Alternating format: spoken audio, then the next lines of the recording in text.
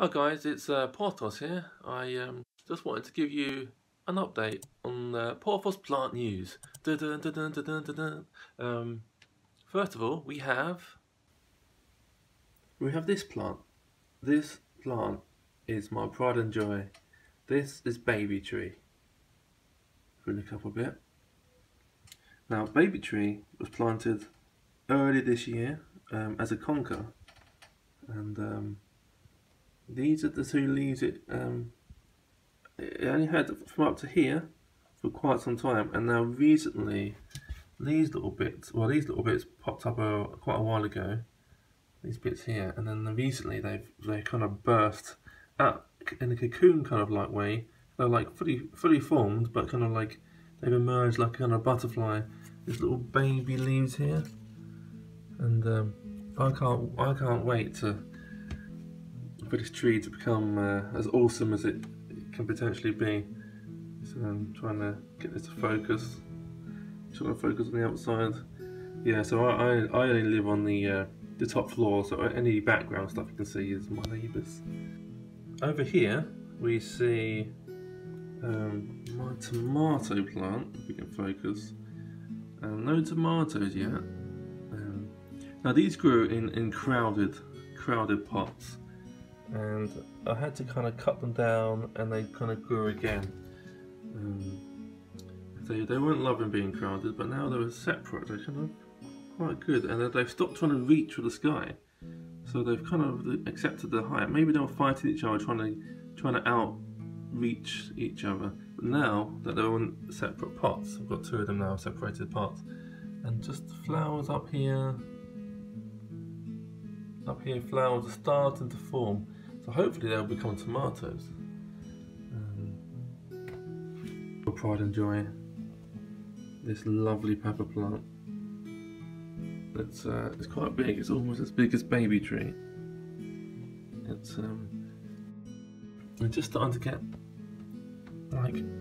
get actual fruits growing. So I should probably pull down this so you can see it for now.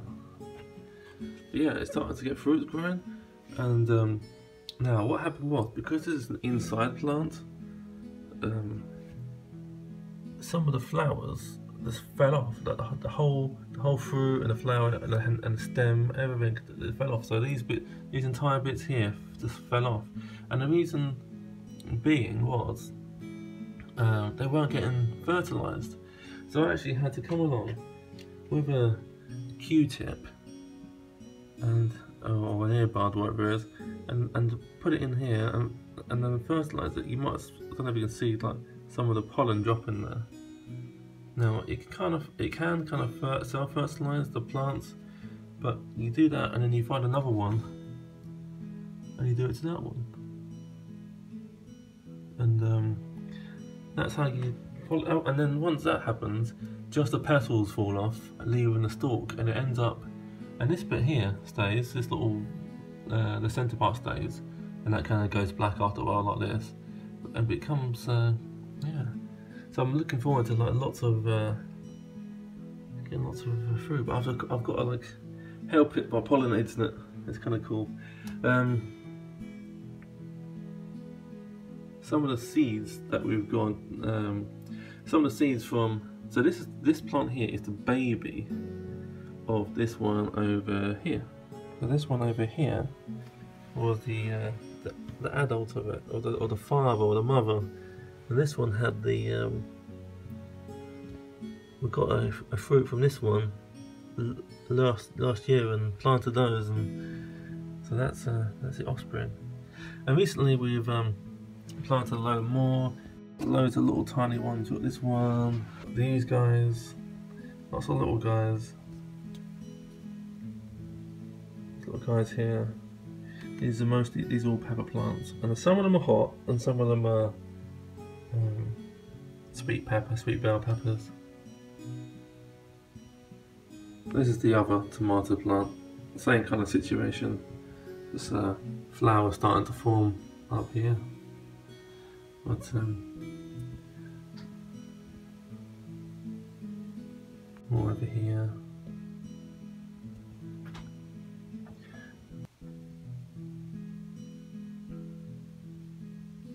Now in here, this is a garlic clove planted in here. That's what this is, and that kind of reaches up. And I've let it kind of hang over here. It hangs over the tomato plant, and I haven't got any aphids. There's no aphids at all. You occasionally get a few flies, tiny little flies, but they don't like the smell of the garlic, so the garlic helps to keep plant-eating insects away. It's really good. This is a small offcut of a basil plant.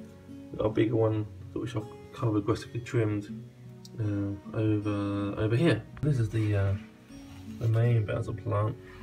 Basil loves water. You pretty much can't feed basil. Oh look, there's some more peppers down here.